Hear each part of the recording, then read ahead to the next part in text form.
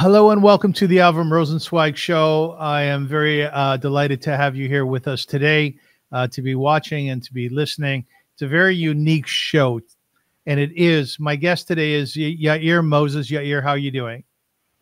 I'm okay considering the circumstances. Thank you. So let's talk about those circumstances. And firstly, I want to thank you very much for being a guest on my show today. It means an awful lot to me. Thank you. Okay, good. Yair's father, Gadi, is 80 years old. He's an Israeli, and he was kidnapped on October 7th. He is currently a hostage in Gaza. Now, this story continues. Margalit is Yair's mother. On that same day, she was taken by Hamas terrorists into Gaza, and she was held there until November, when a number of hostages were released. Efrat was Gadi's partner in life. She was murdered on October 7th on the way to Gaza.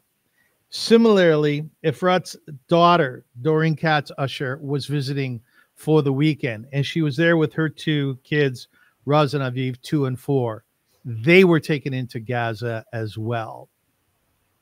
So this story is a very complex one, and it's a very tragic one. And hopefully, God willing, it'll be a story of redemption earlier than later. So once again, Yair, thank you very much for joining me today. I'm grateful. Thank you for having me. Thank you. So how are you doing? How are you feeling? It's very hard. We're living now more than 8 months of living hell. Both me and my wife, we didn't go to work since October 7th. Since my life stopped, I didn't shave my beard. I didn't cut my hair. Usually I don't wear this huge beard. It's just my life stopped, and this is a symbol to the whole world that my life was stopped, and I didn't shave. No one imagined that it will take so long that I will be back. But it's getting hard, so I'm getting it off because my life didn't come back to the usual.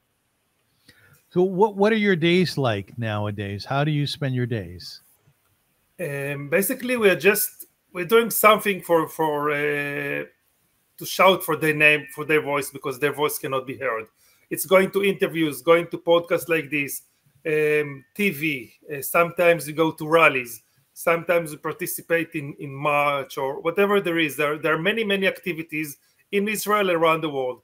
I've been outside Israel already 5 times since October 7 in delegations to tell the story, to shout for their name, and to everyone will hear that what happened, and it's still happening. It's not just something that happened 8 months ago.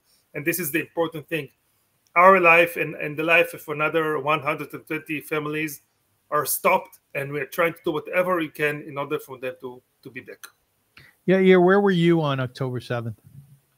I was in my house with my family in a city called Gedera. It's in the south of Israel, but not close to the border with Gaza. And like half of Israel, I think, we woke up to the sound of sirens in 6:30 in the morning.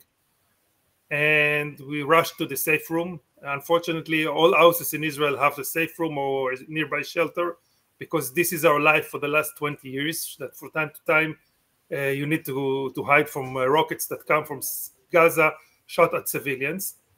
And we waited sometimes in the safe room, and then we had we went out and called my parents and asked them, are you okay? And said, yeah, we are in our safe room, everything is okay, don't worry. And we started to watch the news, and we heard that more and more sirens and everything. And slowly we understood that this is much worse than anything happened before. And because of that, we started to listen to the news and started to hear news about terrorists that came inside Israel. Mm-hmm. We saw some photos in TV, some movie that was taken from Sderot and Ofakim and other places. And then we heard that they're also in Niroz. And also we are instructed to say that don't call them, because they're not allowed to talk, because terrorists might hear them. Just text them. So we started to text them and ask them how they are.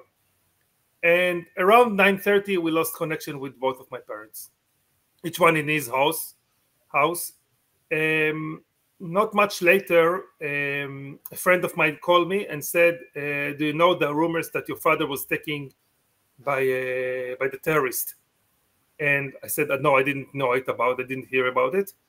Later, we learned after the Ron came back that when the terrorists came inside their house, my father left the safe room and went to the terrorist and told them he's the only one in the house. And that same group took him and went away.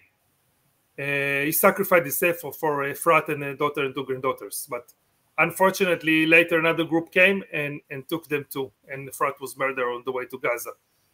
But he was a hero. He sacrificed himself for them. He didn't think twice about it. He knew this is what he had got to do, and this is what he did.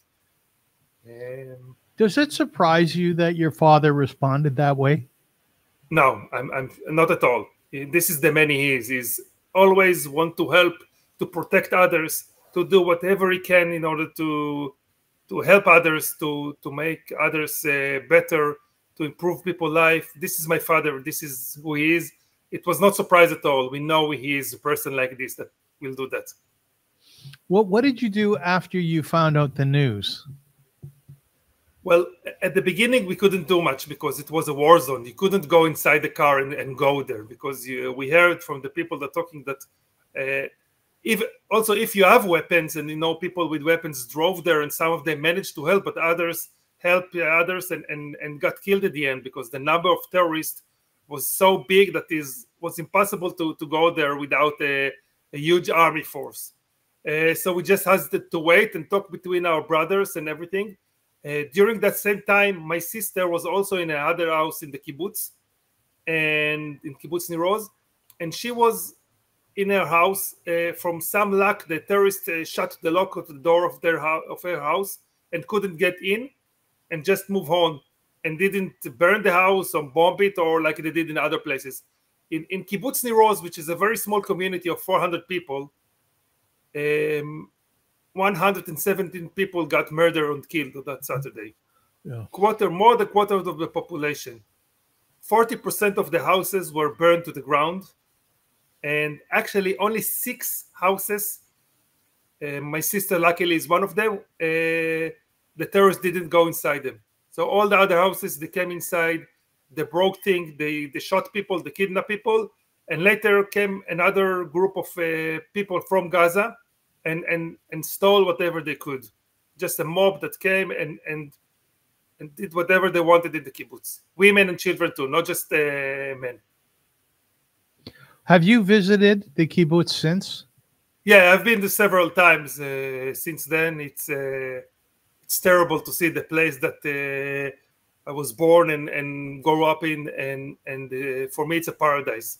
Paradise, it's the edge of the desert of Israel, but the place is very green, and every corner it's the place I grew up in until my late 20s. This is where I lived, and to see all the burned houses and at the beginning though, still I got there about 3 or 4 weeks after, and still there was a smell of the smoke from the places, and the destruction is terrible. It's impossible to imagine how cruel, how vicious people are.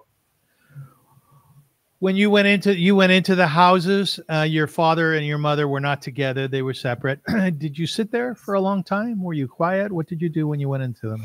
Yes, lucky for us, both of their houses were not burned. It just been robbed, and everything was all around the floor, and they looked for money, jewelry, or just destroyed, broke things. So yeah, we just observed it, and you can't imagine that these people will do this. It's not. You need to think. On my father's house, at the first picture we saw something red on the floor, and we are afraid it might be blood. But later, people updated us. It's just a bottle of wine that was broken. But the first picture are very, very frightening. That you see a lot of red liquid on the floor, for example. But yes, we just stood there and tried to imagine what happened, and when the first time I was there before my mother came back, so both of them we just hope that they're okay and try to believe that they have the power to hang on until they will be back. How did you respond to that situation emotionally? Do you see yourself as a strong man? Yes, yes, I can. I do myself as a strong man, and I think pretty fast we got to a situation when we are try to be focused. Okay, what we're doing now, and you don't know what you can do because you try to call the army, the police, to see what can be done. And only at the same day, October 7th, at the night, we realized that they're not there, and they're really, and we assumed that they were kidnapped. We didn't know for sure. And it took a few more days until the army came to us and tell us officially that they were kidnapped. So it was a very, very anxious days. And you know, it's a bit absurd to say, but I was happy to hear that my parents are kidnapped, because it doesn't mean they're lying dead somewhere. So it was a very, you know, it's something. If you would say that a year ago that my father is kidnapped by Hamas, no one would say it's the happy news. But for us, it was the happy news, because the other option that they're lying dead somewhere. So yes, it was a very, very hard day, very difficult days that didn't stop since. We did have a few happy days when my mother returned, but beside of that, it's a struggle. It's an everyday struggle to believe that he's strong, he can hold on, and you try to do whatever you can in order to hear his voice that no one can hear. Yair, what is it like to process the kidnapping of a number of different people in your family versus those who have one hostage, family member as a hostage in Gaza? How do you do that in your head? I don't think it's matter. If it's 1 people or 5 people or 6 people, I don't think it's matter. It's people that are there, and you know nothing about them. You don't know if they're even what their condition. You don't know if they're wounded, if they're sick, if they get the medicine. You don't even know if they're alive. We don't know anything about them, and I don't think it's different if it's 1 people or more. It's the fact that someone from your family is there kidnapped and hostages. That it's enough. I think it's enough.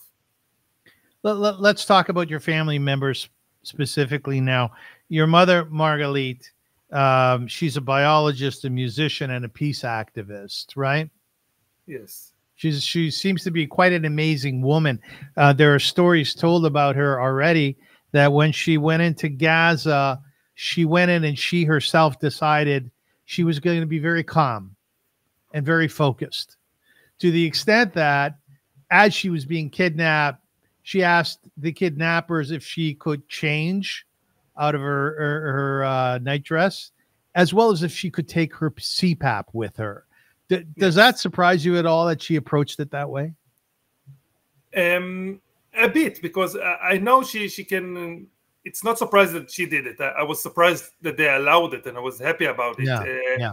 Yeah. But she said, she told us, the minute they opened the door, I realized it's not, the safe room door is not built against people. It's built against bombs. And she knew she don't have the power to hold the door against them.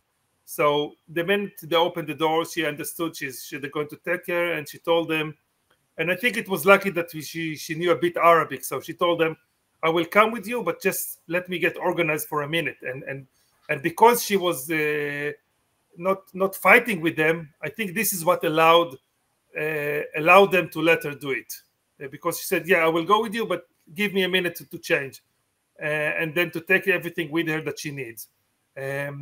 She didn't know what will be later, but lucky for us, also the people that came inside to her house were not violent people, because we know in other places, as they opened the door, they hit the woman, also someone, a very adult lady, that first they hit her, and then they started to talk to her and took her. So lucky for us, the people that came inside her house, which are terrible terrorists, cannot say anything good about them, but the only thing I said, that lucky for us, there weren't violence against them.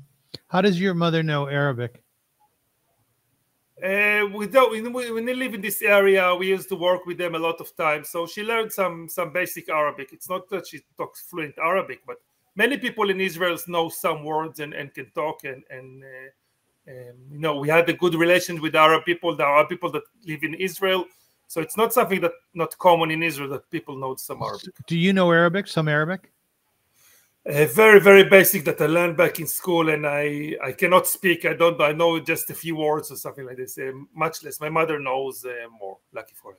Yeah, you talk about having a relationship with many Arabs, many people who came into work in the kibbutz and other kibbutzim in the surrounding area. The narrative that's come out of October 7th is that many of these people were instrumental in providing, information to Hamas, which allowed them to know where to go on that morning. What's your take on that? It's terrible to believe that people that we let them come, we let them work, get salary. Many of them, maybe not in the last years, but in the past, many of them people had relations with them and came to visit in their houses and everything.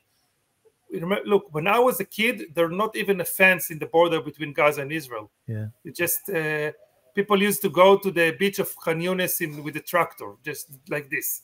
So the situation got escalated from time to time and got worse and worse. But in the past, the people had good relation between them and work relation, and even some personal relation that they called friends. These people, and this is what was very, very hard to many people, because the people that you call them my friends here, we know that they gave a lot of information that allowed this to happen. What is that mentality that allows a person to do such a thing? I cannot talk for them. Yeah. It's impossible to understand why they did it. Maybe they were forced to do it. I would like to believe that, but I'm not sure this is the right thing. I don't know. I cannot explain why someone that was and everyone that came to work, at least in Rose, but I know in the other kibbutzim too, it wasn't like a second degree person. He was treated as equal to everyone and got his salary in time, got everything, and people saw him as friends. Many of the people indeed saw them as friends, and this is very, very hard to a lot of people to even to think that people that came to their houses and everything, now they told Hamas everything that allowed them to do it. Your mother said that when she was being taken hostage, that she went through, or she saw the beach in Khan Yunis where she used to swim as a kid, which is what you were mentioning before. No, she wasn't swimming there as a kid, because she didn't grow up in this area. But yes, she was there she knew this as the area, because we used to go, when I was a kid, we used to go there. She knew the roads. When she came back, she knew to tell everyone exactly the same roads that she was taking, until she was inside the small street of Khan Yunis. But until that point, she understood all the way that she was taking there. Yeah, because we used to go there. It was been many years before. I believe it was before the 80s, because when 80s started, it got started the first Intifada and everything. Then things much more escalated. But till then, yeah, we used to go there. People used to go there a lot. It wasn't even. It was safe and clear, and everyone went there. Did your mother tell you a lot about what happened there? Yeah, she told everything that happened during the time she was there. She told the whole stories about the condition, about the food they had, about how they treated them, how they managed to sleep. She told us all the stories. For example, you told us about the CPAPs that she managed to take, but when she was inserted into the tunnels, and my mother spent the all 49 days that she was there in the tunnels underground, they took it from her, even though they knew exactly what it means and when she needed it. And when she got into the tunnels, a group of people were taken into the doctors, and she told them, I needed to sleep, because if she's sleeping without it, it's dangerous for her life. And the doctors told her, so sit on the chair, lay your head back, and this is how you should sleep. And before that, she barely slept the whole 49 days. For time to time, it grabbed a few minutes to sleep, because when eyes closed, but she didn't really have a proper night's sleep all the times that she was there. What did she tell you as to what she did during those 49 days? How does one fill up the day? Well, she said that she believed that she will be released, and she tried to be as active as possible in order to give meaning to her time there. So she, like I said, she was with a group of elderly men that needed some help. So she helped the others physically when it was needed. She was they're singing song together, playing war games. At the beginning, when they did have some medicines, she took the responsibilities, make sure people get their medicines on time. Just in the beginning, they went over pretty fast, but thing like this. So she tried to be active as much as possible in order to give meaning to the time there, and not to think about, yes, I'm here, I have nothing to do. So this is what you do. Someone had these wounds because one of the men that was with her on the way, when they took him on a motorcycle, and they crashed twice on the way to Gaza, because the man that drove the motorcycle drove very fast, and they crashed, and he was wounded in his hands. So she makes sure every day she put him new bandages and make sure she's okay. She helped two other women to go to the bathroom when they needed. And you were saying that your mother did her very best, as I'm assuming all the hostages do, to fill up their day, and as you said, to do it in a meaningful way. They must have been very long days. Yes, and the fact is that they didn't know the time, so they didn't have their watches, and there is no light. They didn't see sunlight for the whole 49 days, so you don't know exactly if it's day or night and everything. You know it just according to the meals the prisoners gave them, or sometimes they ask what the time is, and they told them if someone had to take his medicine or something. But you don't know if it's been 15 minutes or 3 hours since the last time you knew the time, because they didn't have any information, any way to do it.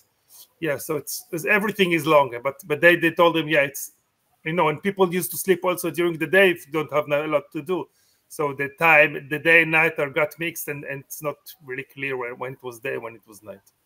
Was your mom depressed or sad to a large extent for a while when she came out? No. Fortunately for us, my mother took it as a very empowering experience. And, How so? She said, I survived this. I'm stronger woman, and I'm better than them. And then she took it as a very empowering thing, not as something that depressing and something like this. And did that surprise you at all? A bit, because I saw others. No, I know my mother, and it's possible for her to happen it, but we saw many other women that are also very strong women before, and they took it different. So I'm just happy that she managed to took it this way, and let's say I'm hoping the trauma will never come for the last of the days that will be in a long time from now. How is she being since she's been home? Is her day just normal now? Well, it's not really normal, because people cannot go back to live in the kibbutz. The kibbutz is destroyed, need to rebuild. So the day is not really normal, and now all the community is in a city. So it's a different life to live in the city, in a building, 13 floors building, and not in the house of the kibbutz. But she's feeling her days. Sometimes she meets friends. Sometimes she has some tests to do. Sometimes she has. But yeah, she's trying to be part of the community and to feel her days. When you see her and you hug her, are your hugs stronger than they used to be? I think yes. I think they are. Yes. You always say you cannot appreciate something until you lost it, and then we lost her when we got her back, so you can appreciate it more. Yes. Now she saw the leader, if you will, of Hamas, Sinwar. Yes. Somehow she saw him and had a discussion with him. That's bizarre. How did that unfold? After 1 or 2 days, he came to the where they are in the tunnel, and he came with many bodyguards, and then he asked them, "Do you know who I am?" And then my mother said, "I know you are. You're Yihye Sinwar." And he said, "Yes, you're right." And he said, "Don't worry, we are not. We don't want to hurt you. We just want you for do some exchange with our prisoners." And that's it. It was very short, a 5-minute thing. It's not that they had a long discussion or something. Did she comment on meeting somebody who is so infused with evil? I don't think she knew back then how evil was even on that day. She was taking right in the beginning, so she didn't know back then. She didn't know about all the destruction and the killing and the horrors that happened on October 7th. So, but she just knew that many people were kidnapped because she saw many people. But that's it. That's all she know. she knew back then. So then we have, that's one piece of your life. The other piece of your life is your dad. Yes. And your dad is Yair Mozes, and he was, as we said before, was kidnapped on October 7th. I am very fixated. I think a lot about the courage of our Israeli brothers and sisters. And I was talking to my son. I took him to school this morning, and as we discussed before, you and I, he came out of the safe room in order to show the terrorists that he was the only one in the house. And Yes. I asked you if you were at all surprised at his courage. You said no. My son's asked me, he said, Daddy, was that a good idea that he came out? Perhaps he should have stayed in there and he would have been okay. And my response to him was, these are Israeli brothers and sisters. They're grown, they're bred, they're raised to show bravery. And your father is a very, very courageous man and a very brave man. And I just wanted, it's not a question, it's just something that I wanted to share with you, because we here in the diaspora, Yair, we look at people such as your father, and we're in absolute awe of their character and of their personality. Very amazing people. So thank you for giving us that inspiration. Thank you. There are many people that were really, really heroes on that day, that saved other people's life and sacrificed themselves. You can mention Chaim Perry, that last week was announced that he was dead in captivity, and we know that he was alive there. And he did the same. When the terrorists came near the door, he pushed the door on them, and then went outside to save to protect the life of his wife, that she was hiding in the safe room, and then they took him and left her. So yeah, it's the same. There are many stories like this, that people that were heroes and sacrificed themselves in order to protect others. Your dad seems like a really fascinating fellow. One of your family members said that he's the type of Saba, the type of grandfather, the type of man that everybody wants in their family. And I think your niece commented on how he would, at a 78, 79 years old, he would climb up into a tree to try to loosen a fruit for, a family member. He's so deeply loved. He's such an interesting fellow, your father. Yes, he is. I knew it before. For example, all my kids' friends, whenever we came to the kibbutz, if it was a holiday or something like this, for them he was Saba Gadi, grandfather Gadi, because it's a brand. It's not just a person that he will, and he was able to talk to anyone. If it's a group of kindergarten kids or a group of professor, he knew to talk to their level and explain everything, and had the patience to answer all questions, and always loved to put his head into the ground and show them how potatoes come outside of the ground. It's not something that come in the bag to the supermarket. You put your hands into the ground and show them, and to pull out carrots and things like this, which is very, for someone that doesn't grow up in the kibbutz or in the village, it's amazing to see that you see the green leaves and take them out and you see carrots. It's not something from cartoons, it's real life. And he always loved to explain to people and to help people whenever he could. This is what he loved to do. He's an amazing person. And even though he was 79, now he turned 80 while he was in captivity, but even the Saturday before that, before October 7, we went to the kibbutz, and we had to we went to the fields like every time to pick up some potatoes and things. And we needed to take a box, and we got to the box, the big thing when they are. And immediately, before I could even start, he climbed on it and brought out one of the boxes to take it out. And we told him, you don't need to. I'm here. My son is here. You don't need to climb. But it's so basic inside him, so it's something that he cannot stop doing it. So do you have strong memories of when you were a kid working with him in the field? Yes, we used to go many times. For example, when they pick up the peanuts, so there is a very big machine that the tractor is pulling out, and he's separating the peanuts from the leaves. Yes. And whenever the operator does it, he loves to be on the back of it to see everything is working. But usually it's one person. So after school, I used to come there. The tractor is going very, very slow. I used to hold the wheel, and he was walking around to see that everything is okay. You just keep it in the line or something like this. But yeah, we used to do it all the time, to be with him in the fields, even if it's to open the water to see the fields are irrigation is okay or whatever it is.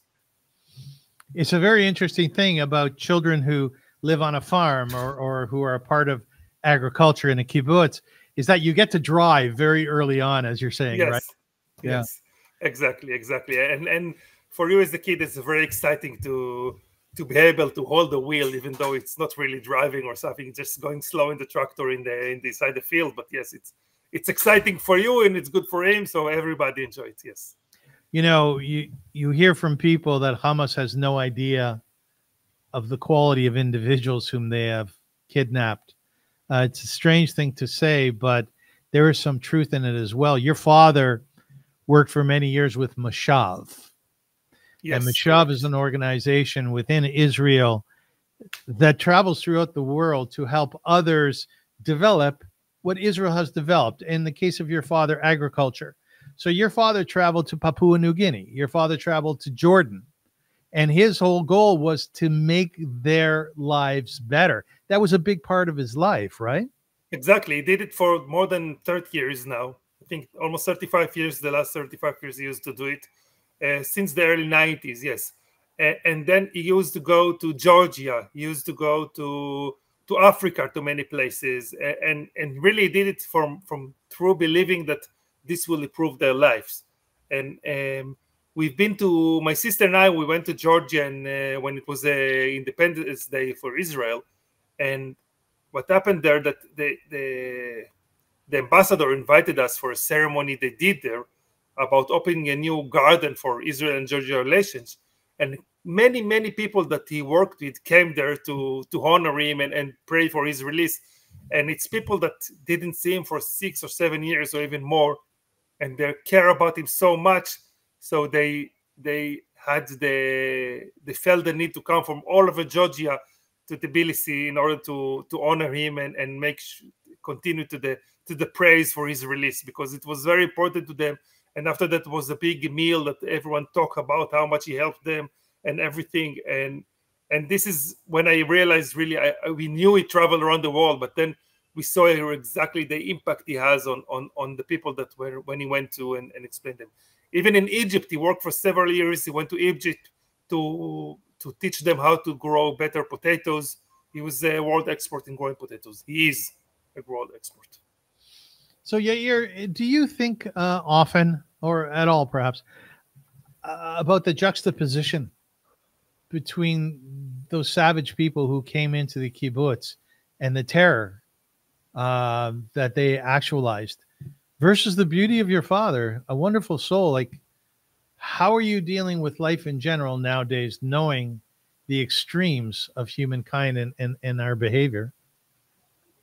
It's very hard to understand how people can be so cruel, so vicious, and not only in the roles. Everyone heard the stories from the Nova Festival and other places that they went to and the other kibbutzim. No one can understand how a human being can do these things. It's impossible even to imagine it, to understand it. It's not something I can explain, can understand. How can someone be so evil, so to do these things? It's impossible for me to understand it. Your father's partner in life was Efrat. Yes. She was taken by Hamas terrorists on October 7th, and she was murdered by them. Her body was found 2 days later in a field. What was she like, Yair? Oh, she was an amazing woman. She was very, very gentle woman and very clever. You can always talk with her about anything. She cared a lot about everyone. Of course, my father, her daughters, her grandkids were her life. Was so care about them. She was very, very good woman. Very good woman. Yes. What was her interest in life? What did she do? What was her passion? She also worked in agriculture. She was an expert in pestilence and to find how to find these little animals that destroy the agriculture and find a way to kill them. But she was someone of beauty. She and my father, they have a very beautiful garden around their house. They love everything to be very neat, very nice, very Yeah. organized. Yeah. Yeah, she had a lot of small things that make the house very, very beautiful. She always managed to make things. Everything you came to her house, everything is clean, everything is neat in its place. It's not something, it's not a messy house or something like this. How long were they together? Almost 20 years. You were at the funeral? Yes, of course. We went to the funeral. Who eulogized her? Who did the hesped? A daughter. She had one of the daughters, which is still in. It's a strange story, one of her daughters had his family and they lived in Rose, but exactly they went to that Saturday. They went to her husband's family, and the other daughter that doesn't live in Rose came to visit her grandmother. So the other daughter, she was there, and there was a big family that was there, and they all came together and were very sad together. Yes. Yeah, here I guess you think about the, you're familiar with Viktor Frankl. He wrote a book called A Man's Search for Meaning. It's a classic book. I know. He was in Auschwitz, and while he was in Auschwitz, there are a number of things that kept him going. One was the love for his wife, and that was something that he thought about a lot, with hope that when he would get out of Auschwitz, that he would reunite with his wife. There's a huge likelihood that your father does not know that Efrat is gone. Would that be accurate? We cannot tell. We don't know. No one of the released hostages saw him, so we don't know anything about his condition. We don't know if he saw news or not. We don't know anything. So we just hope. We try to send messages when we talk on the radio and everything to say we are okay, we are strong with everything. But from other side, we did talk at least at the beginning about the fraud and what happened. So if he heard the news, you know that she's dead, but everybody else are okay. And if he didn't, but we don't know. We really, really don't know.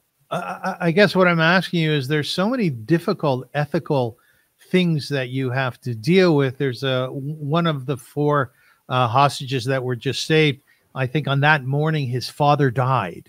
Yes, exactly. So yes. Therefore, they had to tell him, yes, Achi, your father has passed away today. Yes, it's terrible. Such terrible. Intensity of life that you guys are dealing with. Yeah, we have many stories like this. This is the last one, but he was so happy that he was released, and then after a few hours, they told him when we came to tell it to your father, we realized your father is dead. So it's terrible. Also, one of our friends, Liat Atziri, that she was in hostage, and then she came back, and it was very, very happy day. She came also on back in the end of November, and the day after she came back, they announced that her husband, Aviv Atzili, he was murdered on that Saturday. Yeah. And Aviv was a friend of mine. We grew up together in the kibbutz of my age, and we hoped so much that he's okay. And then we heard this news. So it was also a very, very emotional roller coaster that we were happy that she came back. And then the next day we heard that he's died, murdered. And it was, again, very, very sad day. Is there a sense amongst families of hostages that one situation is worse than the other? When you get together for a protest, as an example, will you hug another family member because their situation, my situation's bad, but you're having a tougher time than I am? Does that happen amongst you? No, we don't compare. I don't think there is a place to comparison, and we are in under the same trouble, and it's really, really doesn't matter if it's someone is 30s, someone is 80s, a woman, a man. It doesn't matter. We are all one big family, and we hug each other like a family, and no one think his situation is worse than mine, but then someone came back, so now I'm worse than him. No, it's not like this at all. Well, one of the things I think that we in the diaspora are very envious of having to do with Israel and the people there is that when there is achdut, when there is unity, it is so warm, it is so close, it really sets the bar for what family is supposed to be. I'm assuming that the other family members of hostages and you, that type of relationship, it must run so deeply now. Yes, it's variant. Without some of the families, it's my new brothers, Yeah. and with others, I just said hello. It's and everything in the middle. So, like in real life, not all your family members are your closest friend, Right. and not Right. with all of them you talk every day, and some of them you just once a year say Happy New Year, and that's it. And some of them you're happy to see them every time you can, and it's the same with this. The variety of families here are all over Israel, and all the kind and all the different thoughts and opinion and everything. And with some of them, you find the better common things, and with others less. You just said hello, thing, and that's it. But yeah, for many, with the many of them, we are like, in any case, with all of them, we are one big family now, and we care for all of the families. We talked before about Efrat, and as we mentioned, her daughter Doron Katz Asher was visiting the kibbutz on October 7th with her two little ones, Ruz and Aviv. What is Doron like? What sort of person is she? She's a very interesting person, very nice, very open-hearted. It's we can always talk with her. She's younger than me in several years, and we are not close. We weren't close like this in a way that we had a lot of time together. But from all the time we managed to meet, it was very very nice to meet there. Um, she's very smart. We can talk about anything together. Now, that's an example of a family whereby little kids were taken hostage, right? Yes, yes, yeah. Do you have any sense of how they're doing, the little ones? They're struggling, but they're being covered from all over and taken care of, and getting worried. And from time to time, they're still talking. And they lost their grandmother. My father for them is like a real grandpa. For all the life, they know him as the person that lived with their grandmother, and they call him grandpa and everything. So they miss him a lot. And also they lost their own brother, that Ravid Katz, that was also murdered that Saturday. So they also miss him. So it's very hard. They understand the situation as much as 2 and 4 years old girls can understand. And sometimes they talk about the bad people that came and everything, but they're being taken care of, and making sure they are all hugged and everything is How are they being taken care of? with psychologists, with the treatment, with everything that is possible to do. I'm guessing that when you're together with them, it must be just so hard, just in your mind, to think about what they've gone through, being so little. Yes, of course it is. I think that thanks to that they're so little, for them it was a bad experience, but they really didn't really understand the situation. Doron told us that how was she couldn't even allow herself to go to the bathroom when she didn't know what if they will be back when she come back, if they will be there or not. For sometimes she was so worried about it. So in the time they were just by themselves, she couldn't go quite to the bathroom. When in other times where she was with other people, she was a bit less concerned because someone else that can watch them, other hostages, I mean. But yeah, it's very hard. I think thanks to the fact that they are so small, that didn't really understand the whole situation, and what happened there. Yair, you're a father. Has your fatherhood changed at all since October 7th? I don't know. I don't know if we managed to process it and understand it. For now on, we're just trying to live another day, and do whatever we can do. So, of course, my kids are also very aware to the situation. They miss the grandfather, of course, and they are worried and everything. And we try to also to help them and whenever it's possible. Um, I don't know to say if I've changed or not, because I didn't really get the time to really process what happened to me. and I'm still living it. Your son was to have a bar mitzvah on the Yes. 19th of October, but he said, I don't want it. No. When it's after it's happened, we thought about and he said, I don't want. We planned a big celebration in the kotel and everything with all the family will come, and then we realized it cannot be. And then we told them, okay, let's do something small, just as family, maybe a few of your friends that you go to the Torah because you practice so much and you learn and everything. And he said, no, I cannot do it without my father. Bar mitzvah is very important. Need to be one big celebration, and I want my grandfather to be there. So we are waiting, and we'll do it when he'll be back. Yeah, you're probably familiar with the level of anti-Semitism that we're experiencing here. And one of the things that I ask my guests, be they Jewish or not Jewish, why do you think that the Jewish people are hated so much? I really don't know. I cannot explain it. I really don't know why. It's it's very easy to find someone to blame all the faults of the world, but it's so untrue. So it's impossible to understand why people behaving like this. For me, it's an unknown. I cannot understand it. Why people can think that this is a legit thing that can be happen, and why people shouting that they shouldn't be back and tearing off the posters and everything. I cannot understand this. Really cannot understand what drive people to do it. Your cousin did an interview and she said that she was just so incredibly hurt by that, seeing the videos of people tearing down the posters. Yes, because the same, what gives you the why? Why does it bother you? Why do you think it's not?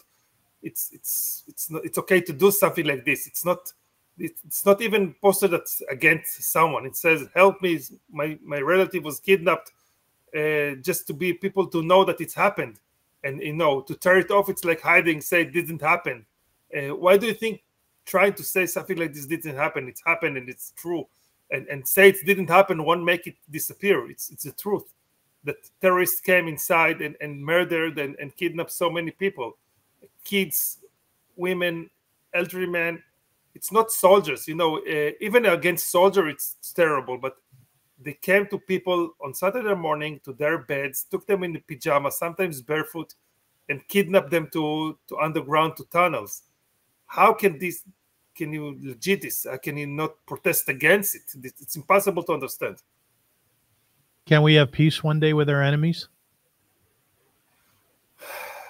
I really want to believe it, but it's very hard to believe today. Many people like me that believed it. Now it's very hard to keep this belief because you don't understand. It's not just soldiers that came there, the Nukhba, which are mercenaries. We know that in Rose and other places, women and children came and participate in this. So who is innocent? I don't know who is innocent. When people talk about the innocent people in Gaza, it's very hard to understand who is innocent. A family that kept a woman in their houses for the whole 8 months, are they innocent? I don't think so. Mm-hmm. And it's very hard to understand who's innocent. And it will take, I believe, many years until they will understand that their life will be better if they go to peace and not to war. At the moment, it's very hard to believe it will happen in a near or even far future. Yair, what can we do here in the diaspora for your father and the other hostages? Talk about it. Tell everyone. People need to understand that this is still happening, and whoever shouting ceasefire and stop the war need to understand if they want the war to be stopped, they need the support of the release of the hostages. This is the only thing that will stop the war in Gaza, not anything else. They need to understand. You want the bombs in Gaza will stop. You're afraid about the people there. Well, it's your opinion, but if you want it to stop, support the release of the hostages, and then it will stop. This is the only thing, because Israel cannot allow them to stay there, and Israel will do whatever it can in order to release them. So if you want it to stop, make sure that they support the release of the hostages. Yair, it's a pleasure to meet you. You're a lovely human being. Thank you very much. I really, really appreciate your time, and I can only imagine how difficult these interviews must be for you and the other family members. And I wish you well. You've gone through a lot. Your family has gone through a lot. And as they say in Hebrew, you're Jewish, you should, all the rest of your days should be smachot, should be celebrations. Yes. And your father should come home as soon as tomorrow. God bless him. Of course, of course. Thank you. And it's very important for us to be able to talk to people all around the world to hear us. And this is why we do this effort, because it's so important to people to know this is still happening and we need them to be back. And it's too much time, 250 days, it's 51. It's even impossible to imagine this amount of days, more than 8 months. Thank you so much, Yair Mozes, for being with us. And I appreciate everybody watching and everybody listening. Please heed what Yair is saying, which is to talk much about the hostages, who they are. I think it's really important that we understand their characters, their personalities, as we attempted to do in this interview, and share it with as many others as you possibly can, both Jew and non-Jew. And God willing, they should be released immediately, and we should forge ahead toward peace. Yair Mozes, thank you so much. And God bless you and your family. Thank you. Thank you very much.